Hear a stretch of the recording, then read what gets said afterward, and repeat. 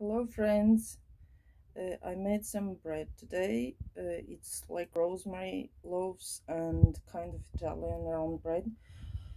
I called it Italian just because I added some rosemary and some basil and stuff like that, and a bit of olives and tomatoes and very tiny bit of cheese.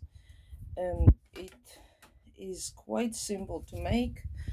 There are no secret recipes. I don't have any secret recipes.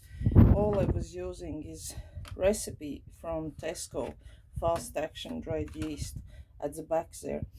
But instead of wheat flour, I used a beautiful oddlum spelt flour, and it came out quite nice. Look, I did put some uh, sun-dried tomatoes and a tiny bit of olives inside as well, so it's quite like springy. It's nice.